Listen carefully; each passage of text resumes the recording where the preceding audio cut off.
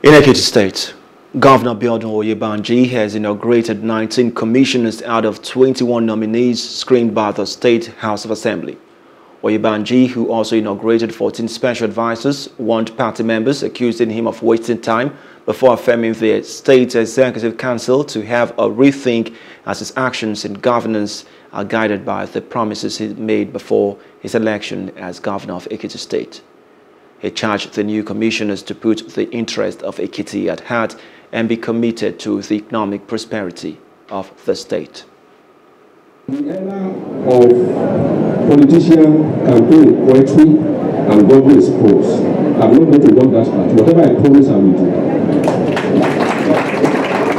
And I want to be remembered for something when I leave this seat as a leader that tells the truth.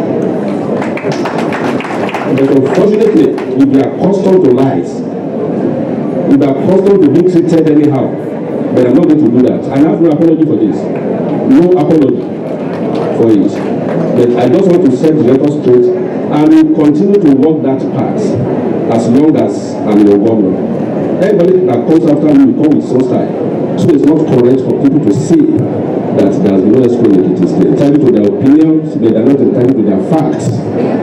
This is the second time we are doing swearing for school members in this venue. The first swearing was done when the former assembly approved 10 special advisors for us. Process of development is a work in progress, and Ekiti people will continue to enjoy good governance from Biodun Oyebanji, and I'm very sure it's going to be interesting for us to come on stage and let people know what we are doing.